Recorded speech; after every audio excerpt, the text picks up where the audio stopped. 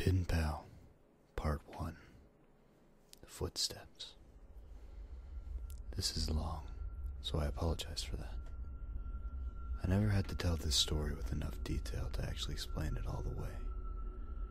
But it's true, and it happened when I was about 6 years old. In a quiet room, if you press your ear against the pillow, you can hear your heartbeat. As a kid, the muffled, rhythmic beats sounded like soft footsteps on a carpeted floor.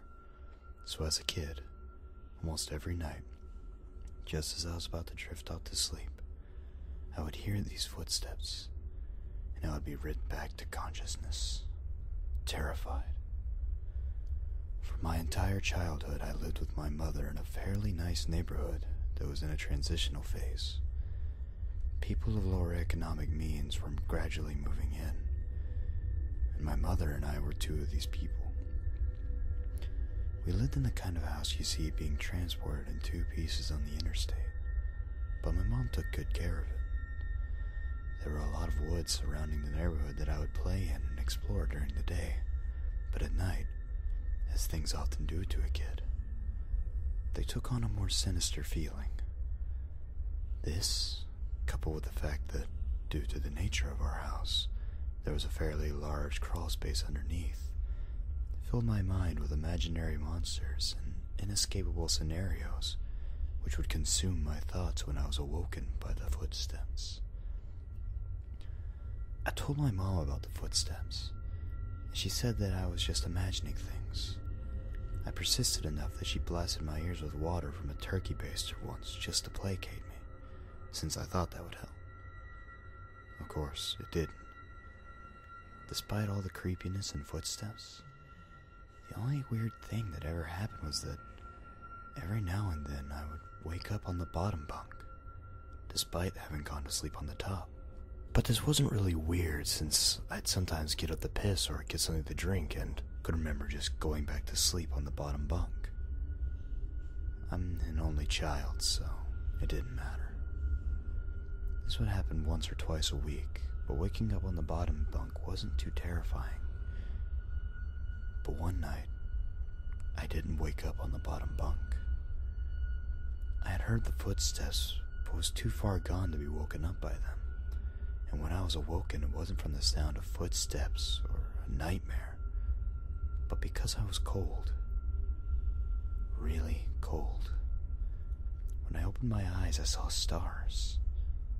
I was in the woods. I sat up immediately and tried to figure out what was going on. I thought I was dreaming, but that didn't seem right. Though neither did me being in the woods. There was a deflated pool float right in front of me. One of those ones shaped like a shark. This only added to the surreal feeling, but after a while it seemed like I just wasn't going to wake up because I wasn't asleep. I stood up to orient myself, but I didn't recognize these woods. I played in the woods by my house all the time, so I knew them really well. But if these weren't the same woods, then how could I get out? I took a step and felt a shooting pain in my foot, which knocked me back to where I had just been laying. I had stepped on a thorn. By the light of the moon, I could see that they were everywhere. I looked at my other foot, but it was fine, and as a matter of fact, so was the rest of me. I didn't have another scratch on me, and I wasn't even that dirty. I cried for a little bit, and then stood back up.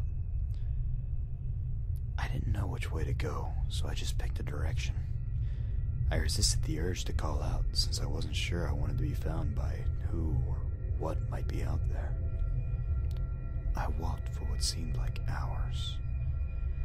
I tried to walk in a straight line, and tried to course correct when I had to take detours, but I was a kid, and I was afraid. There weren't any howls or screams, and only once did I hear any noise that scared me. It sounded like a crying baby. I think now that it was just a cat, but I panicked. I ran veering in different directions to avoid big thicks of bushes and collapsed trees. And I was paying close attention to where I stepped, because by that point my feet were in pretty bad shape. I paid too much attention to where I was stepping and not enough to where those steps were leading, because not long after hearing the cry, I saw something that filled me with a kind of despair I haven't experienced since. It was the pool floor. I was only 10 feet from where I had woken up. This wasn't magic or some supernatural space bending. I was lost. Up until that moment, I thought more about getting out of the woods than how I got in, but being back at the beginning caused my mind to swim. I wasn't even sure that these were my woods. I'd only been hoping that they were. Had I run in a huge circle around that spot? Or did I just get turned around and start making my way back? How was I going to get out? At the time, I thought the North Star was just the brightest star, and so I looked and found the brightest one and followed it. Eventually, things started to look more familiar. When I saw the ditch, a dirt ditch my friends and I would have dirt clawed wars in, I knew I had made it out. By that point, I was walking really slowly because my feet hurt so much, but I was so happy to be so close to home that I broke into a light jog. When I actually saw the roof of my house over a neighboring lower set house, I let out a light sob and ran faster. I just wanted to be home. I had already decided that I wouldn't say anything, because I had no idea what I possibly could say. I would get back in the house somehow, clean up, and get in bed. My heart sunk as I rounded the corner and my house came fully into view. Every light in the house was on. I knew my mom was up, and I knew I would have to explain, or try to explain, where I had been, and I couldn't even figure out where to start. My run became a jog, which became a walk. I saw her silhouette through the blinds, and although I was worried about how to explain things to her, that didn't matter to me at that point. I walked up the couple of steps to the porch and put my hand on the doorknob and turned. Right before I pushed it open, 2 arms wrapped around me and pulled me back.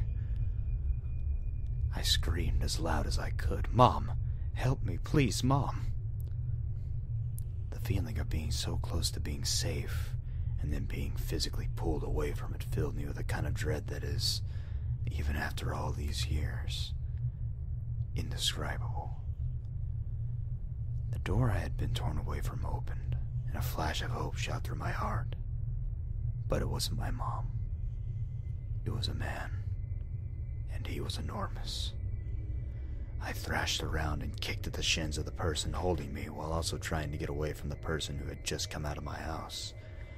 I was scared, but I was furious. "Let me go. Where is she? Where's my mom? What'd you do to her?" As my throat stung from screaming and I was drawing in another breath, I became aware of a sound that had been present for longer than I'd perceived it. "Honey, please calm down. I've got you." It sounded like my mom. The arms loosened and set me down, and as the man approaching me blocked out the porch light with his head, I noticed his clothes. He was a cop. I turned to face the voice behind me and saw that it really was my mom. Everything was okay. I began to cry, and the 3 of us went inside. "I'm so glad you're home, sweetie. I was worried I'd never see you again." By that point, she was crying too. "I'm sorry. I don't know what happened. I just wanted to come home. I'm sorry." "It's okay. Just don't ever do that again." I'm not sure me or my shins could take it. A little laughter broke through my sobs, and I smiled a bit. "Well, I'm sorry for kicking you, but why'd you have to grab me like that?" "I was just afraid you'd run away again." I was confused. "What do you mean?" "We found your note on the pillow," she said, and pointed at the piece of paper that the police officer was sliding across the table. I picked up the note and read it. It was a running away letter. It said that I was unhappy and never wanted to see her or any of my friends again. The police officer exchanged a few words with my mom on the porch while I stared at the letter. I didn't remember writing a letter. I didn't remember anything about any of this. But even if I sometimes went to the bathroom at night and didn't remember, or even if I could have gone into the woods on my own, even if all that could have been true, the only thing I knew at this point was, this isn't how you spell my name. I didn't write this letter.